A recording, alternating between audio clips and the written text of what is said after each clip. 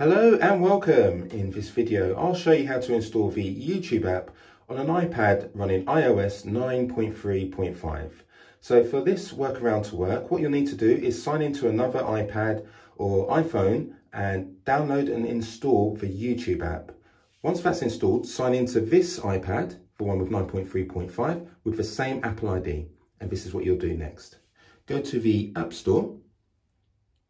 Then rather than searching at the top for YouTube, what we'll do is go down to the bottom to Purchased and then come across to Search Purchased Apps and type in YouTube. You'll see YouTube here. Click on the cloud. This starts the download. It says, do you want to download the last compatible version? We'll say yes, download. Once the download is complete, click Open.